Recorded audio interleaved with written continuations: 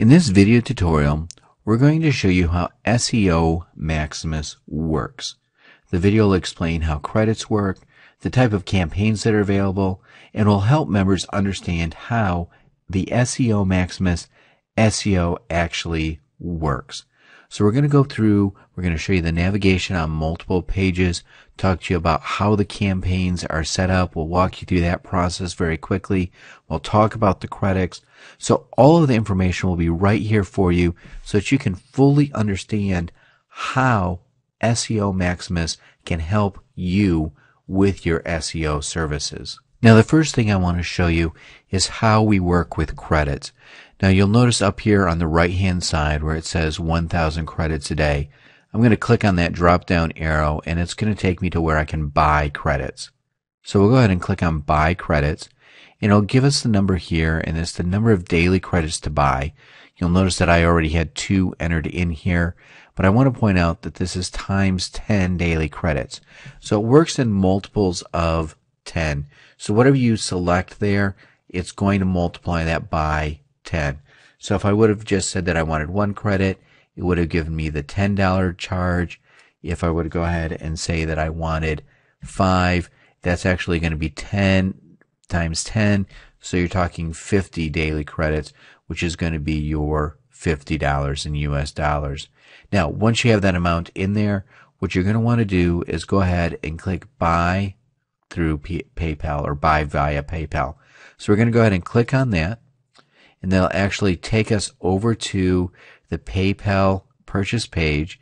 It'll show you the daily purchases. You can either create your PayPal account or say that you already have a PayPal account. You'll then go ahead and make sure that you set your country. So I can go ahead and say, let's say that I'm in the United States, so I can go ahead and select that. It'll make the adjustments as far as the dollars and how it's going to display the currencies. And you just fill this information out on PayPal. So let's go ahead back to the SEO Maximus site. There we go. So we're back to the Welcome to SEO Maximus site, and that's how you would purchase credits. Now, if you want to take a look at what you already have as far as active campaigns, I'm going to go ahead and click on the drop-down arrow there, and I'm going to come over here to the active subscriptions, and I'll click on the subscriptions there, and it'll show me the subscription IDs and then the amount in US dollars. It'll show me the start time, if it was canceled, if there was a refund date. So it'll give me all of that information there regarding the active subscription. So whatever I've currently purchased, and then you'd be able to see those amounts. So I'm going to go ahead and go back here, and it'll take me back to the main control page. So let's go ahead and take a look at this a little bit closer.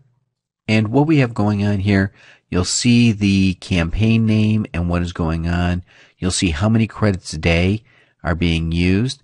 You'll see a description that was created, and then you'll see what days those are running on. And then you could look at the schedule, the edit, or you could delete those. So before we take a look at those closer, let's actually take a look at what it would create or what it would take to create a campaign. So what we're going to do is we're going to come up here to Campaigns. We're going to click on the drop-down arrow, and let's go to Create New Campaign. And the first thing that we need to do is give the campaign a name. So I'm going to go ahead and do that, and I'm just going to say that this is my new campaign. So we'll get that filled in there. And then you're going to go ahead and put in a campaign description. So I'm going to say that this is a campaign to review functionality. And then you can choose what type of campaign that is going to be. So is this going to be Web 2.0 properties where you're going to get 200 blog comments, 50 credits a day, or the Web 2.0 with the 200 blog comments at 40 credits a day? I'm going to go ahead and choose B. And this is going to tell us that this is a daily submission to 10 high PR Web 2.0 profiles, Tier 1, with 200 blog comments, Tier 2, total links per month, 300 Web 2.0 profiles plus 6,000 blog comments. Now, if I had changed that and chosen A, you would see the difference in that description there. So you can choose which one you want to do. And then you can go ahead and fill in the campaign niche. So you can fill that in. And I'm going to say make money. And then you can go ahead and fill in the keywords. And I'm going to put in money. And then you go ahead and put in a URL of where you would want that to go to. And I'm just going to go to my site here. I can say that it's mymoneysite.com. And then I can go ahead and put in my second keyword and plug in that address there, the URL. And we'll go ahead and put online jobs here and fill that in as well. So we'll go ahead and say that's my online job site.com. So we'll go ahead and save that campaign. And it tells us that our campaign has been added successfully. And now what we can do is return to the home page. We could re-edit the My New Campaign, or we could add a new campaign. So if I wanted to re-edit this, I could come back in here and I could change the campaign name and correct my spelling here if I needed to. I could change this back to there. So I could change the campaign niche.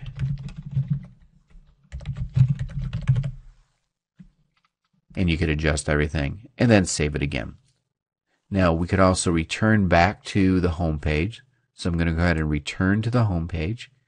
We'll bring you back to the page here, and I'm going to see the campaign name, the number of credits, and the description. And then we'll see that all of the scheduling here is blank. But now you can see where these campaigns, the credits, and the descriptions were coming from. Those are actually being generated when you actually create your new campaign. Now, if you've come back to the home page and you wanted to edit your campaign, what you would do is find your campaign, come over and click on the edit button, and it'll take you to the edit screen. And now again, you could make the changes as you saw fit,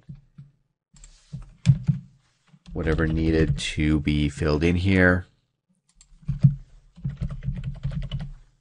And once you had all of your changes made and modified, once again, you would save the campaign.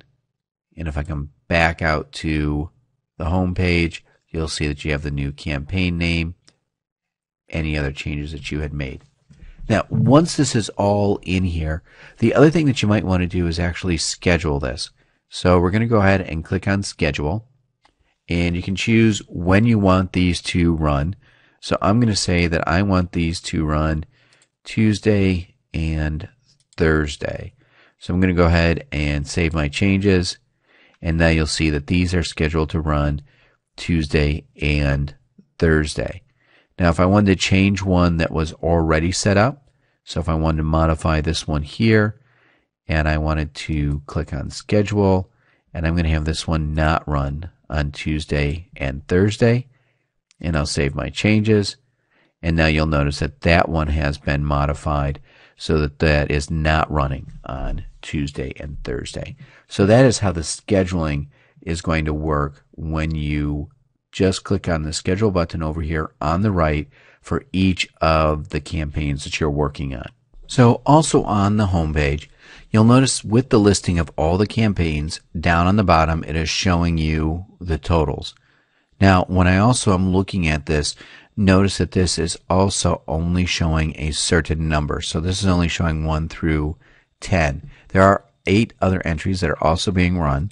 So if I go ahead and say that I want to show 25 total, this will show me all 18 now, and now those totals are going to make more sense.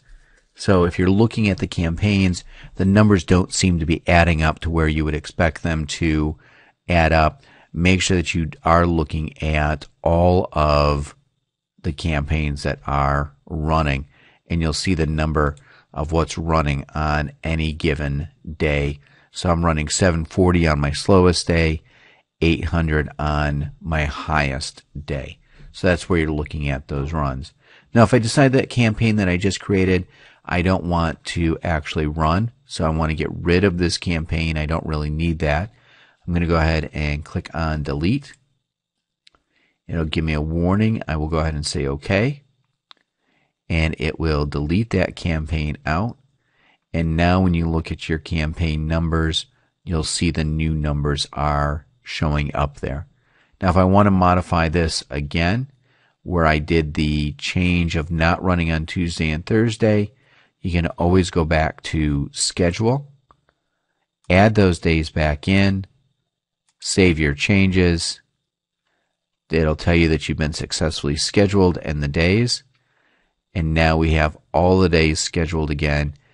And we also see our totals have changed down below, with 740 on most days, but 790 on Thursday and Friday, where we're actually running an extra campaign here.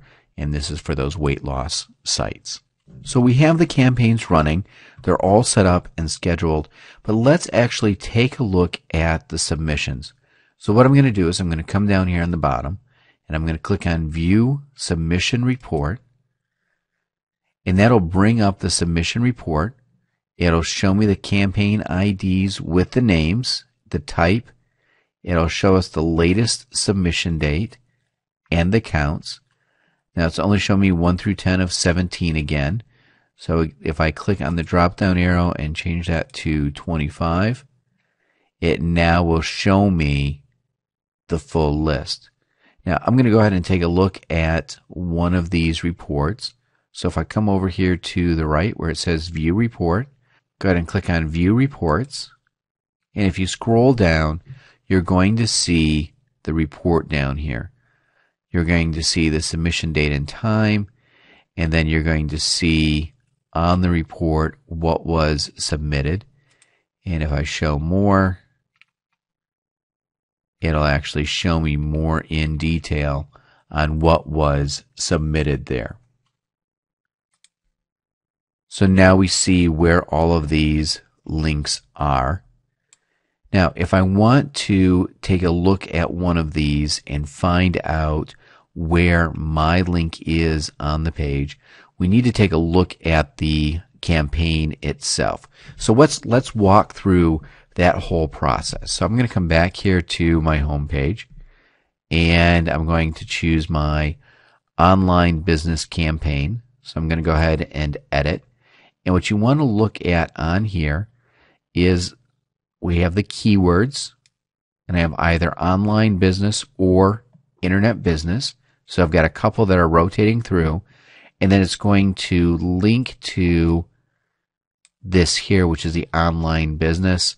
I've got my keyword 2 and where that is listed, and either my internet marketing or online marketing here. So it's going to be one of those. So either online business or internet business, and then internet marketing or online marketing.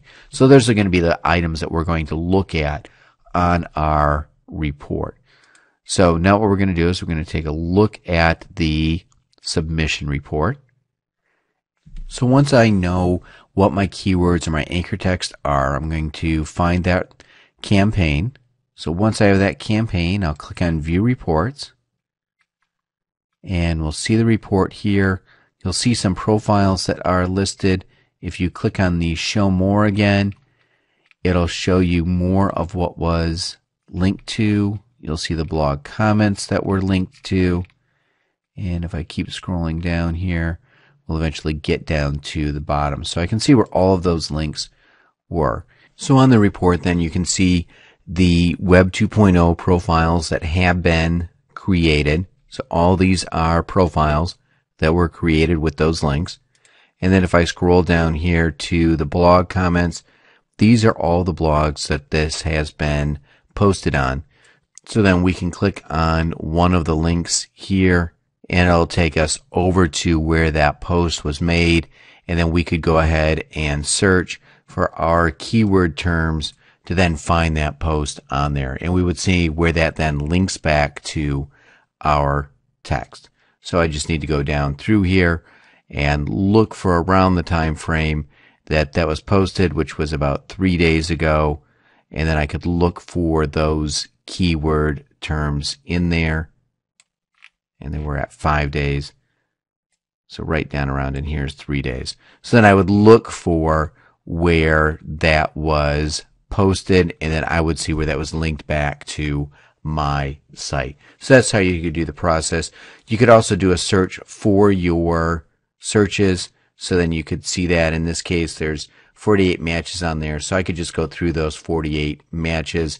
If I thought it was tied to the business one, I could go ahead and type in business, and that would give me 61 matches, and I would look for which one of those 61 was mine. So by doing this too, you can see that these are fairly keyword rich links as well. So where your keyword terms are being used, you're just going to see that site having a lot of keywords on it, increasing that authority. So I'm going to go ahead and close this and go back to the SEO Maximus site, and let's go back to the home page. A couple more links I want to show you on the main page here that you may be interested in. The first is the My Account page. This is fairly basic. If you click on the My Account, it's going to give you a section where you can adjust your password, put in your old password, a new, and then repeat the new one, and that'll reset your password for you. So that's located under the My Account page. The other item that I wanted to point out is the Contact Us page.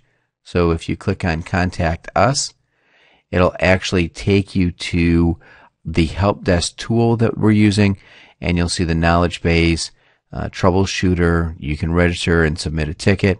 So that is the tool that's being used to help you if you run into any items that you need contact with us for. So I'm going to go ahead and close that, and that'll bring us back to the SEO Maximus page on the last page we were at. Once again, I'll click on Home, and that'll take us to the home page. So that is SEO Maximus.